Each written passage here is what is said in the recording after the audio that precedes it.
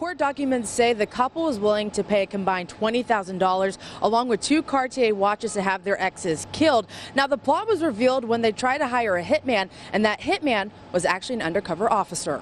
The cops say Leon and Val thought they'd been dining with a hitman, but Javier was really an undercover cop. So police spring into action, immediately reaching out to Valerie's ex-husband Mac to tip him off.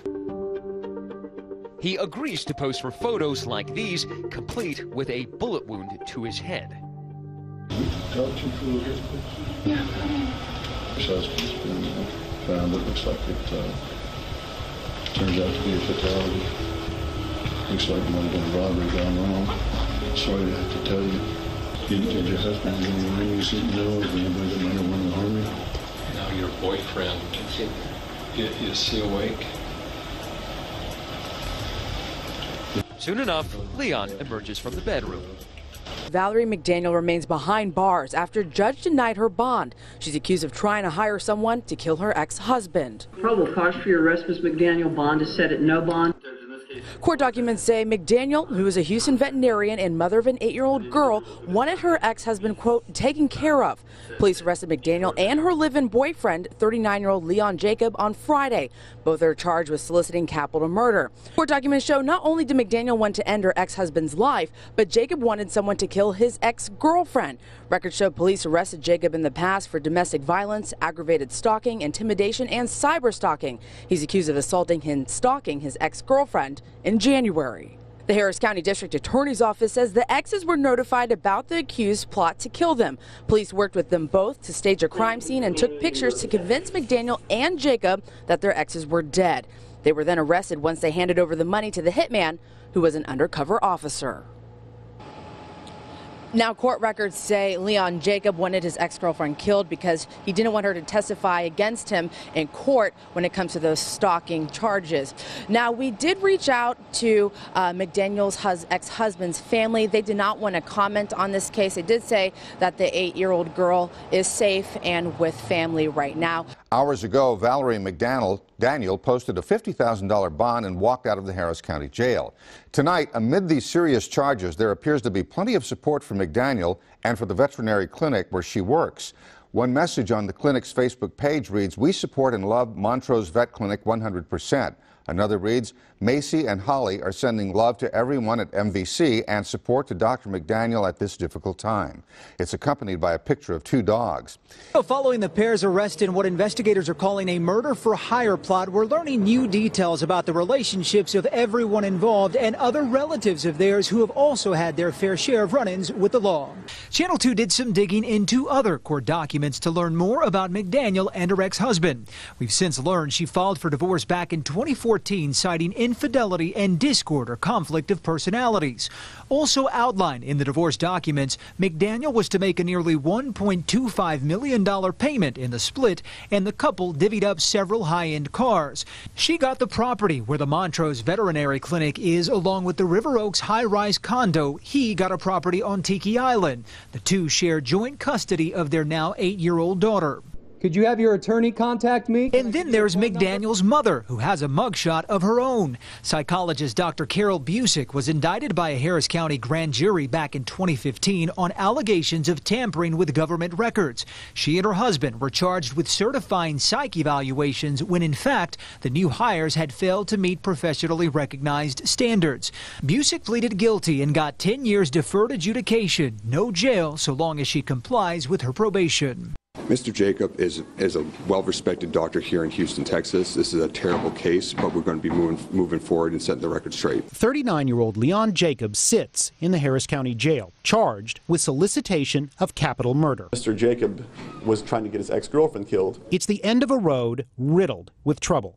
In 2005, Jacob graduated from medical school in the Caribbean island of Grenada. He came home to Houston and was admitted to a residency program at UT, but in 2010, he left and his Texas Physician in Training certificate was terminated. Jacob moved to Ohio and entered a residency program at Northside Hospital in Youngstown. He ran into trouble there too and was terminated in March 2011.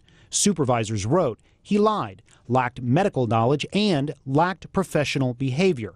He was put on probation, asked to seek a psychiatric evaluation, and later found to be an immediate threat to patient safety.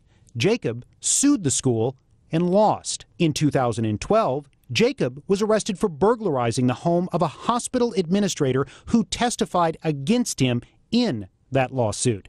He pleaded guilty. Then, in 2013, Leon's wife of 11 years, Annie, filed for divorce. Her attorney wrote, "Leon is guilty of extreme and repeated mental cruelty without cause or provocation by Annie." In 2014, he was arrested in Illinois, where Annie lived, charged with stalking and cyber stalking her. Jacob got probation. By 2016, signs of financial trouble emerged. Jacob filed for bankruptcy in Houston. In January of this year, new criminal allegations emerged. Jacob's ex-girlfriend claimed he attacked her. She got a protective order. He was charged with assault. Weeks later, on February 16th, he was charged with stalking the same woman. Then, at some point, Jacob met Valerie McDaniel, the popular Montrose veterinarian. She's a compassionate, caring person, very extremely good at her job, extremely bright. In 2016, she divorced her husband. The divorce attorney in that case, Leon Jacob's mother.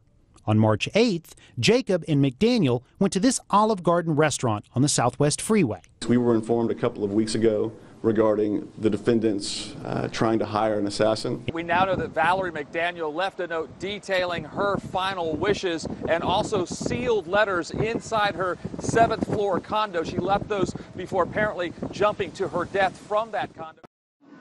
Okay, March 25th, it's been a few days. I hope I don't repeat myself. Chad told me later that he was going to try to help me, that he would try to get Mac to leave me alone. And at the same time, he was working to try to get Megan to go back to Pittsburgh.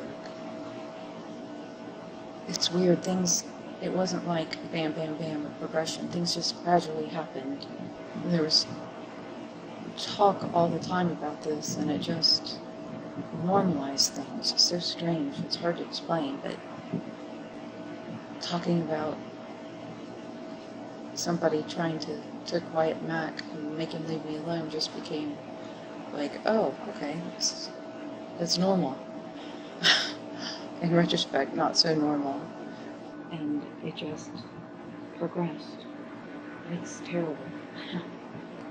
And the one thing I hope people know, and I hope comes out, is that at one point when I was talking to the officer, I said, can't you just talk to him and make him be nice to me? And he cut me off real quickly and said, no. He wasn't going to give me a chance to back down. So I would have if he'd said that. I really would. I didn't want to hurt Malk. I never did. I'm so sorry about everything. I don't want to hurt anyone. Just me. Okay. Thank you for listening. Bye. That leaves Leon Jacob to stand trial solely for his role of hiring a hitman. Jacob is said to have loved McDaniel. This morning, his attorney asked if Jacob could be released from jail to attend McDaniel's funeral. The judge refused. My client had requested to be permitted to attend the funeral, and he won't be attending the funeral, simply put. So we have a bond hearing tomorrow and take it from there.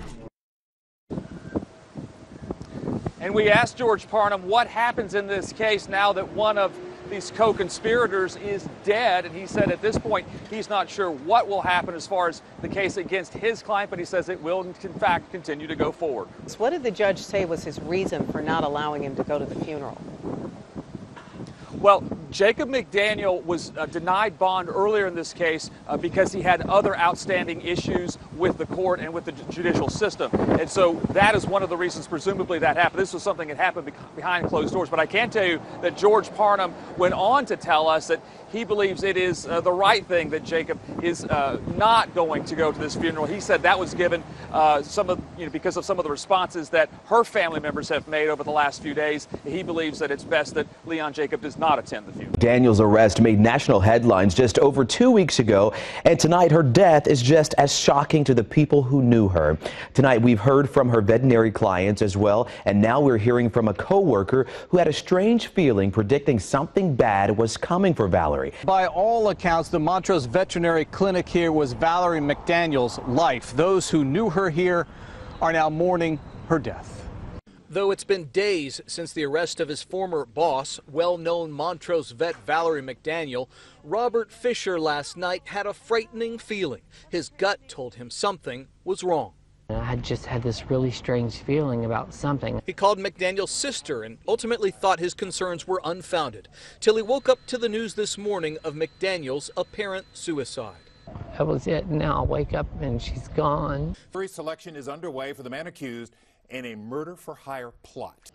The jury pool was just narrowed down from 80 people down to 12. Now opening arguments will happen tomorrow. We're told this case will hinge on audio recordings made by investigators. Leon Jacob's fate is in the hands of a jury.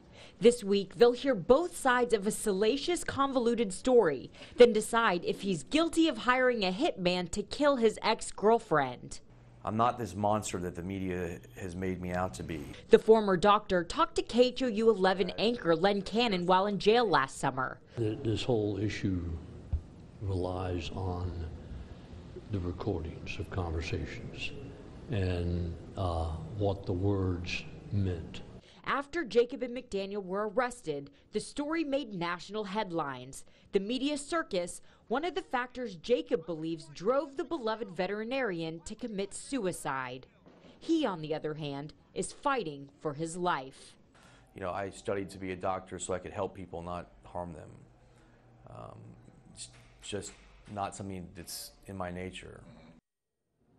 The jury will have to decide beyond a reasonable doubt if Jacob is guilty, and the judge hopes to have that answer by the end of this week. Testimony getting underway today in the murder-for-hire trial of Leon Jacob. The first thing, of course, opening statements, really giving us a roadmap, an idea of where this trial could go. This is a photo staged to make it appear that one target of an alleged murder plot was successfully killed. This is the staged image of Megan Veracas, the ex-girlfriend of Leon Jacob. She is tied up to make it look like she is one step closer to her death. Prosecutors say Jacob wanted her dead so she would not testify against him in a stalking trial. He's guilty of solicitation of capital murder for both Megan Veracas and Mac McDaniel. And at the end of this trial, we'll ask you to reach that verdict. But defense attorneys say Jacob did not want to hurt his ex-girlfriend. He tried to get back in contact with Megan, but his pleas of love went unanswered. She ignored him. She refused to communicate back. City Council member and bail bondsman Michael Kubash says his then-client Jacob contacted him wanting the name of someone Jacob knew as Zach. To be honest with you, I felt like I was talking to the devil himself when he was talking to me. He was so aggressive. He did mention that he wanted them both dead. According to testimony, Jacob did eventually reach Motaz Azeh, the man he knew as Zach, paying him more than $10,000 in cash and jewelry to make sure that Megan Veracas did not testify against him. He's always been on the track of actually killing Megan if it doesn't go his way. Did he ever actually physically say, I want her dead? Yes, he actually even proposed a way to kill her, potassium chloride to the heart. It was untraceable based on his words.